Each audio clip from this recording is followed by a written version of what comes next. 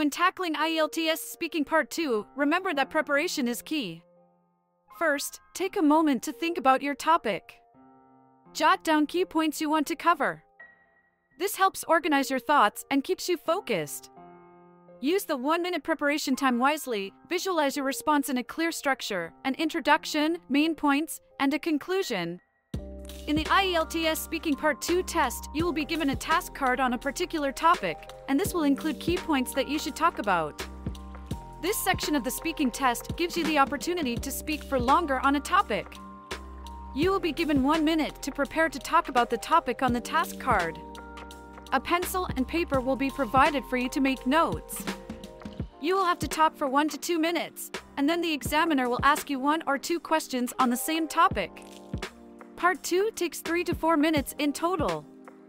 Ask your study partner to listen while you speak about the task card topic. You should talk for 1 to 2 minutes. Your study partner should then ask you 1 or 2 questions on the same topic using the rounding up questions. Record yourself if you can. Describe something you own which is very important to you.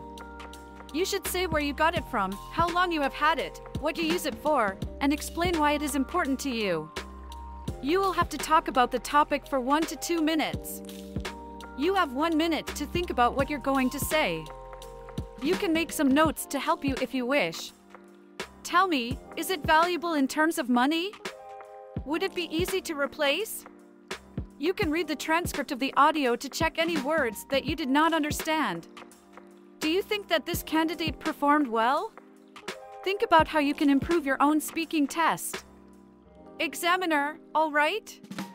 Remember, you have 1 to 2 minutes for this, so don't worry if I stop you. I'll tell you when the time is up. Candidate, okay. Examiner, can you start speaking now, please? Candidate, yes. One of the most important things I have is my piano, because I like playing the piano.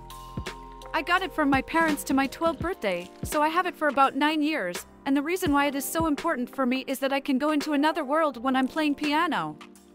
I can forget what's around me and what. I can forget my problems, and this is sometimes quite good for a few minutes. Or I can play to relax, or just, yes, to relax and to think of something completely different. Examiner, thank you. Would it be easy to replace this piano? Candidate, yes, I think it wouldn't be that big problem, but I like my piano as it is because I have it from my parents. It's some kind unique for me.